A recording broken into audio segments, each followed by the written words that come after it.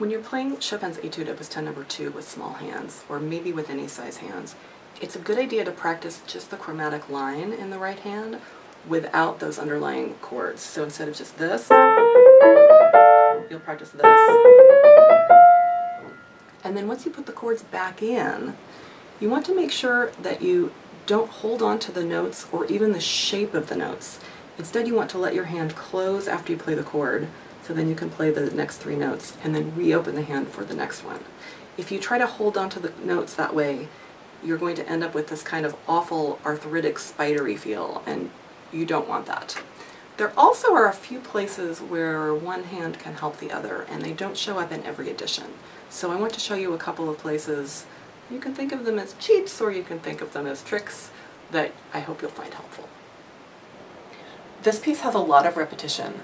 Measures 2, 10, 14, 37, and 41 are exactly the same, and in all of them you can take the last chord in the left hand.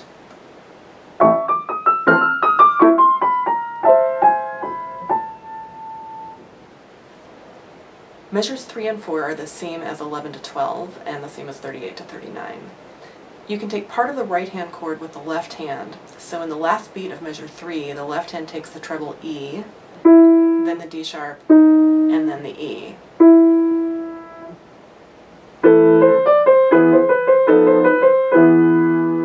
That lets the right hand use the thumb for A, G sharp, A. So the trilling there can happen mostly on 2 and 3 instead of 3 and 4. Then at the end of measure 4, the left hand can take that chord with the D and G sharp. So the right hand is free just to do the chromatic descent. So in measure 4 we have,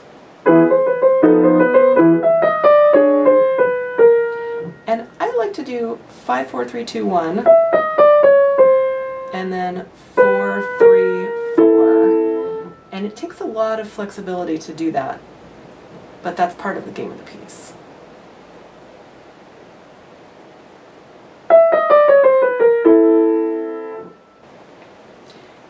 In measures 18, 20, and 22, I leave out the lowest right hand note in beat 3. So here's measure 18, leaving out the right hand low A in that A minor chord on beat 3.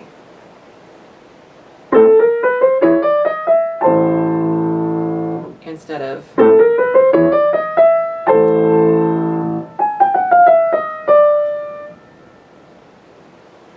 then in measure 20, I'm leaving out the right hand low F in that D flat chord,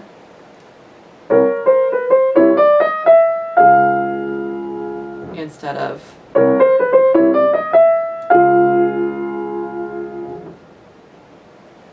and then in measure 22, here's leaving out the right hand low G in the E flat chord on beat 3.